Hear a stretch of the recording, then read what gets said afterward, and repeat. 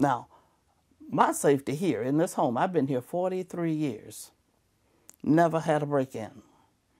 My husband got sick one afternoon, and I carried him out by EMS to the hospital. I left around maybe 2 or 3 o'clock in the afternoon. I didn't get back till the next day. And my children were so upset, they were all at the hospital too, and nobody had ever thought that I left this house wide open. When I came back the next day, 2 young men hangs around the corner at Vermont Liquor. They were sitting on my steps. They said, the first thing we want to ask you, Miss Mattie, how's Mr. Turner? And secondly, we want to let you know that we've been sitting here to make sure didn't nobody go in. Said, come on in, walk through the house, and make sure that you're all right. And they left.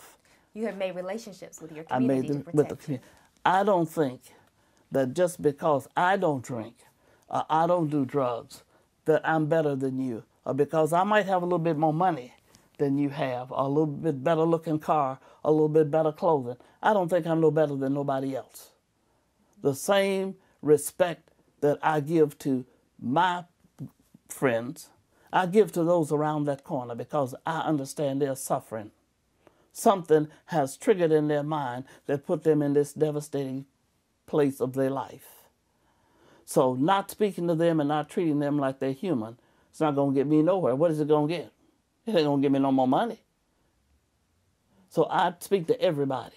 If they come by here and they're hungry, if they want a cup of coffee, I give it. I don't push it out the door.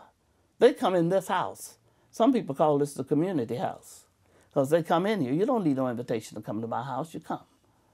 And this has brought a good relationship in this Western community that I am safer here than I would be if I moved up in the Highlands.